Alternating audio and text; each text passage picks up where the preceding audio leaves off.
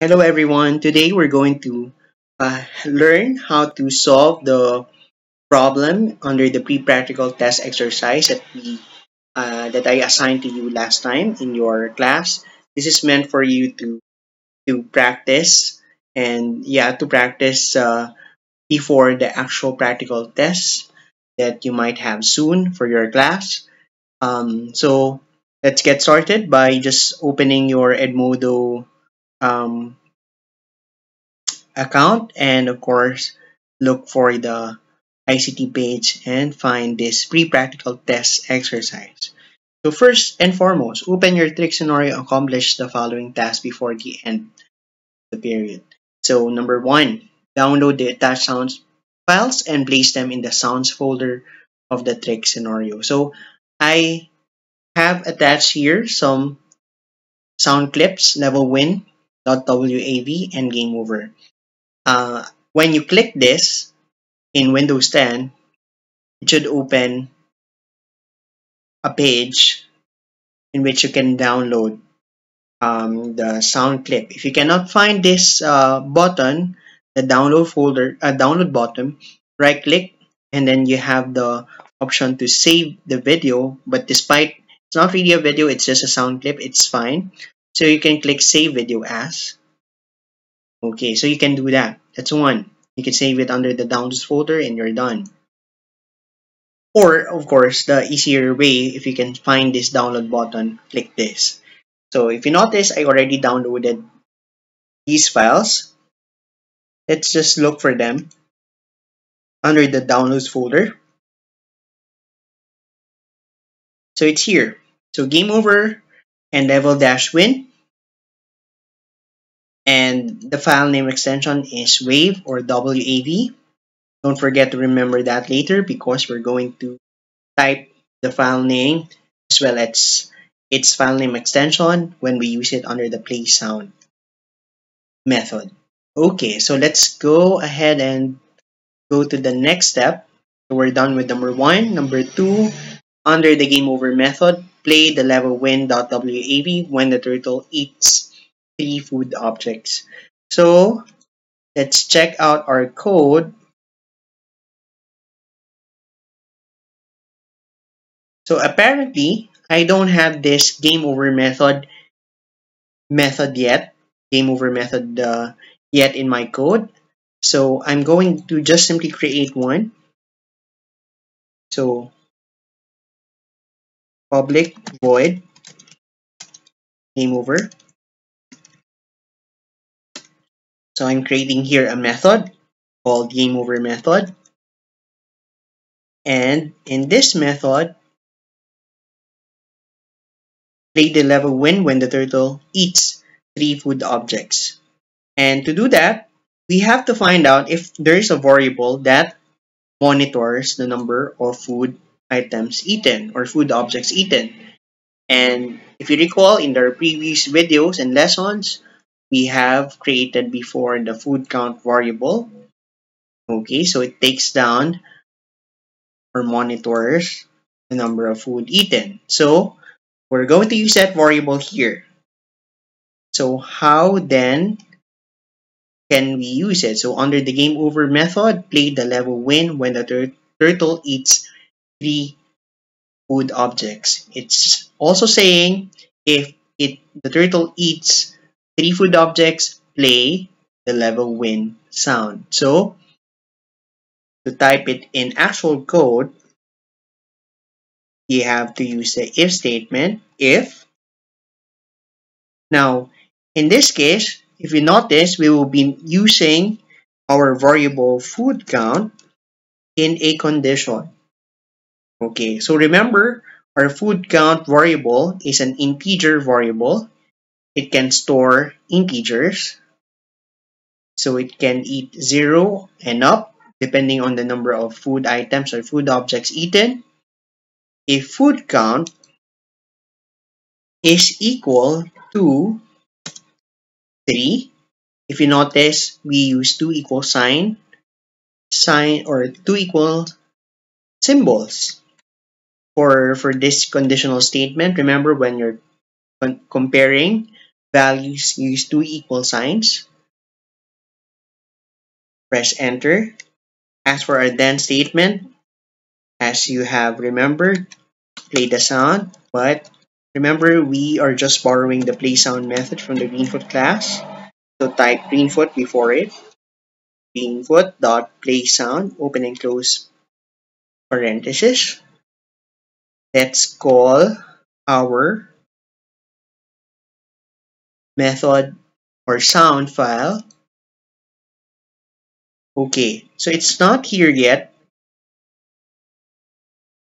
or the file is not saved yet under the sounds folder. Remember it, we just downloaded those two files. So before you type the whole thing or complete your line, make sure you copy this first from the downloads folder, place it under documents, pick scenario folder, sounds folder, then paste it here. Now that we have transferred it, we are now ready to type the level win sound file in our code. So type level win, small letter L, dash win dot WAV, then semicolon, compile. Okay, so let's also before we can use the game over, we have to make sure that it is being called or invoked under the act method. So type game over method here. We call that method, or else it will not play. Compile. Let's run the program. 1, 2,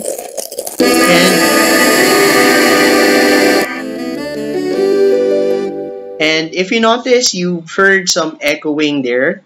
So let's add another line of code other than the level win line, because we want the sound to stop once it actually achieved the score. Because if you heard the echoing, that means the computer thinks that the food count is 3, it will keep on playing the level win, because remember, food count is converted to is the food count value is 3, it will keep on playing this. So what you can do is we can stop this scenario once we achieve our goal, which is food count is equal to 3. Then we stop the scenario. Notice I got this stop method from the Greenfoot class. That's why I type Greenfoot dot stop. So what it does, it stops the whole thing. Compile, run scenario, 1, 2, 3,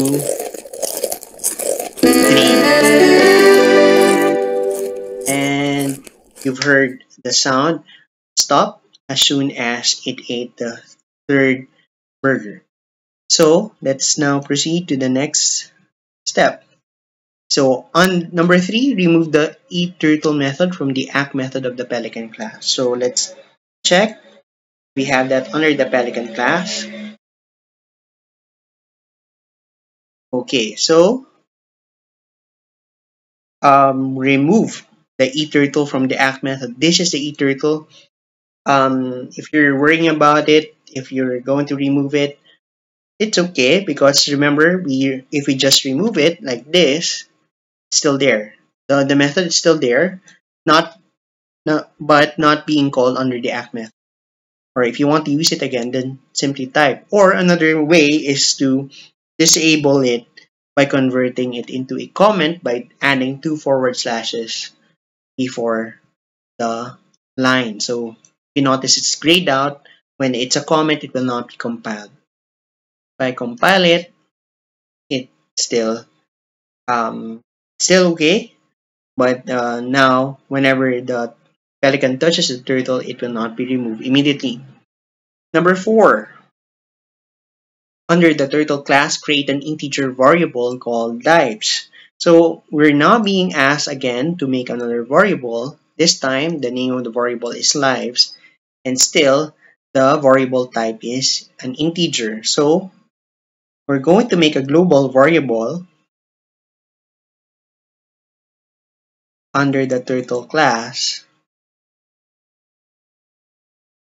So if it's a global variable, we place it right before all other methods or outside the method. Let's type here private. It's an integer variable. So type int, name it lives, and number 5, assign 3 lives for the turtle class. So assign. If you notice, I use only one equal sign for assigning a value to a variable. So one equal sign like this for assigning a value to a variable. When comparing, use two equal signs like this. Okay. And six. Number 6, deduct one life from the lives variable every time the turtle touches the pelican. So, though I did not mention it under my instruction, what we can do here is we can make first a method which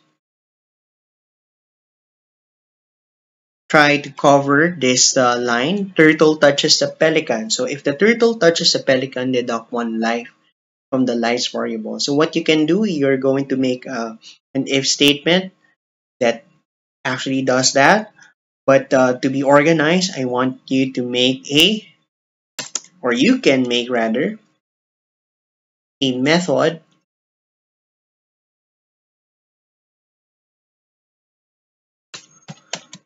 which allow you to do that. So public void touch enemy. I'll name it touch enemy because I want to use this method later on for other enemies if we plan to do so.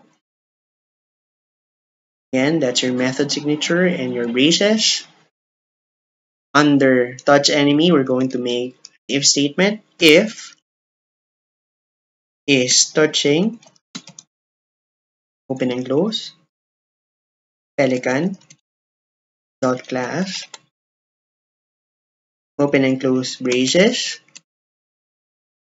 Okay, so we're done with the if statement. What's lacking is the then statement. As for the then statement, deduct one life from the lives variable. So deduct one life. So similar to your food count, where we added when we added the 1 to the food count variable whenever it touches a burger, this time around we're going to deduct a life from the lives variable. So to do so, lives equal lives minus 1 because subtraction, deduct. Okay. Again, of course, it will not work unless we call it under the act method. You can type here the method touch enemy under the act method, compile. Okay, so the reason, by the way, that we remove the eat turtle under the pelican class is because we want to introduce a system, a live system, or a health system for our pelican or in our game, so that even though that the pelican touches a turtle, it will not be game over already immediately. So by adding lives, at least we give the turtle or the player a chance for, I think, for 3 lives or 3 chances at least to finish or accomplish the game. So that's the reason why we disable the e turtle, by the way, here. Let's go to the turtle, back to the turtle.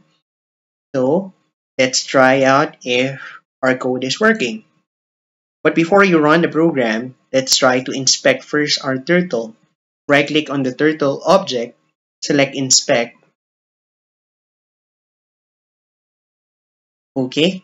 And if you notice, you will find here your global variables food count and lives. So here, you see the default value, which is 0 because we haven't ran the program yet. So 0, and the turtle hasn't eaten anything yet. So 0. Lives is 3. So just as we assigned earlier. Alright, so let's run the program. Let's try if our code is working. Run. 1, 2. Okay, let's try to be touched by the pelican. I think you've already seen the pelican touch the turtle. You've noticed that the lives value was brought down to -8. That means, I think, since if we the default value earlier was 3 and now the value is -8, I think more or less the um, computer detected that the turtle has been touched by the pelican for around 11 times. Okay, so just do the math. Okay, so -8. Let's proceed to the next and final instruction. Under the game over method of the turtle class, add another if statement that will stop the game.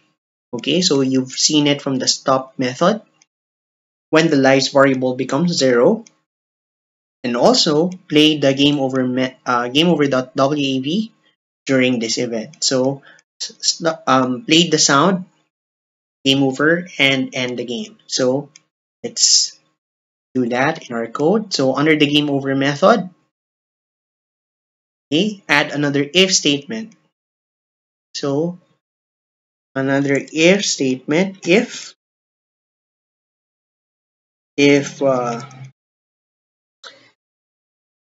lives is equal to 0,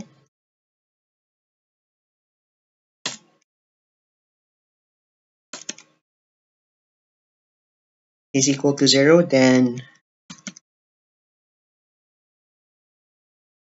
let's play the sound. Again, be careful with the spelling, so make sure it is the file name, actual file name of your sound file. Okay, and let's stop the scenario when it reaches when lives is also 0. Okay, so compile. Alright, so let's try this out. Compile.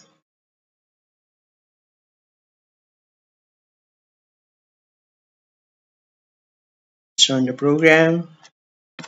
Eat burger. Let's try to be touched by the pelican. Okay.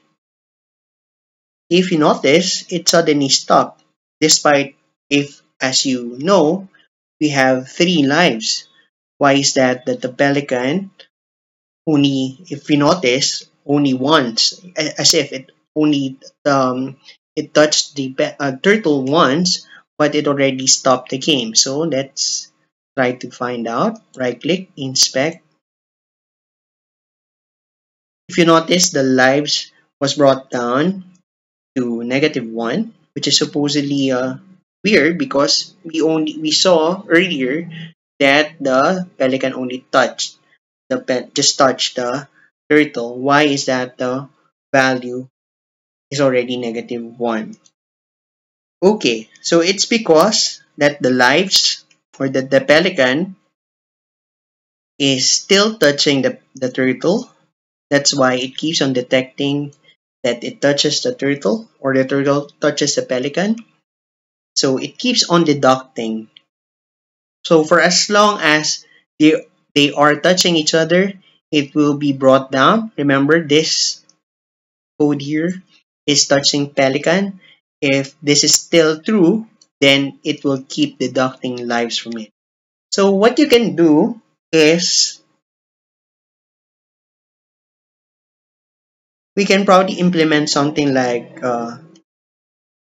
the turtle, once it touches the pelican, has to be brought to a safe place, like here, like in this area, okay, so that when the pelican touches it once, it will not be deducted continuously, or the lives will not be deducted continuously. So that's the flaw, no, in our code. So what we're going to do, of course, this is not included anymore within our my instruction. So what we can do is we can probably add some line here which sets the location of our turtle object. Once it touches the pelican, we'll teleport this turtle to hopefully a safe place, like maybe five coordinates and semicolon. So let's try this program. Compile. So again, set location, what it does, it brings the object to a certain location. Compile. Run the program. Let's eat one burger. Try to be touched by the pelican. So if you notice, the turtle was brought after being touched here in this area. It was brought immediately to the 5 coordinates. Let's right click our turtle and check. So it only deducted one life from the turtle. So now your code works. Let's try to continue running the program and see if it actually has the lives variable is actually working. One, so that's one life left, and let's touch again, and that's the third life.